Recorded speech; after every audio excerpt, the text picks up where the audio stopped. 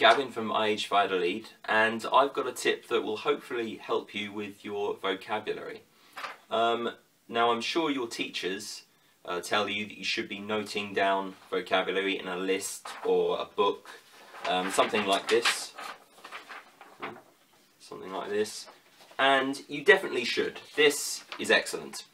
But if you're anything like me, when it comes to revise vocabulary, this starts to look more like this.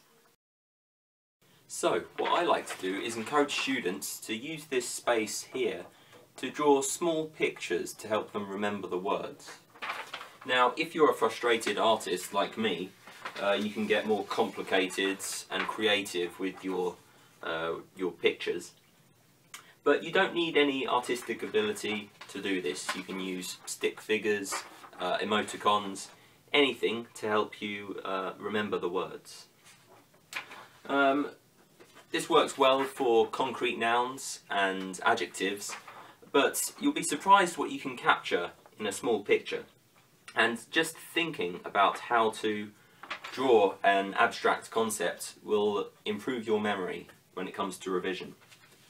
Now, if you're really not confident in your artistic ability, you can use pictures from magazines, pictures from the internet.